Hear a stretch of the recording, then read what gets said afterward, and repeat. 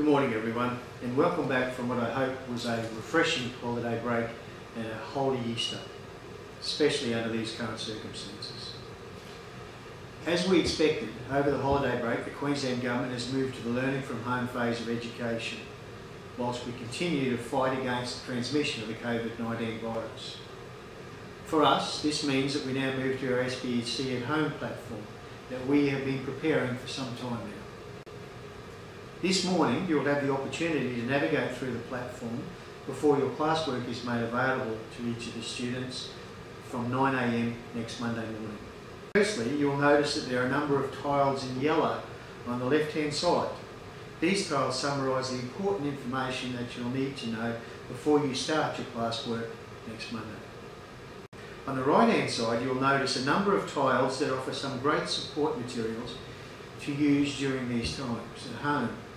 These include such things as your weekly planner template, some health and training tips from our sports department, some online safety expectations, and prayer and reflection tile for some time to take for yourselves during this time. These tiles are aimed at giving you access to a number of important practical suggestions so that you are aware of and practicing cyber safety, as well as maintaining that balance of physical and mental well-being that we've spoken about so often. Finally, we've included a checklist for both students and parents on the top tiles on the right hand side. These have been included to assist each of you to plan and support one another whilst learning from home. They are also done in a PDF format so that you can print them off if you wish to do so.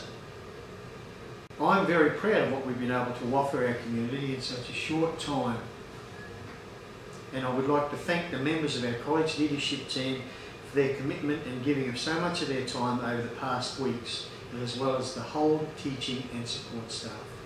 In particular, I'd like to mention Mrs. Shireen Olin, Mrs. Jackie Upton and Mrs. Elizabeth Gaber for the planning and facilitation of this platform you're about to navigate.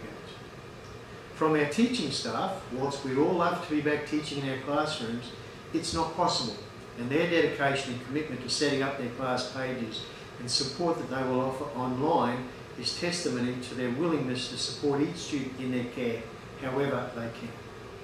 And believe me, these new changes have certainly challenged many of us in different ways and in different paradigms.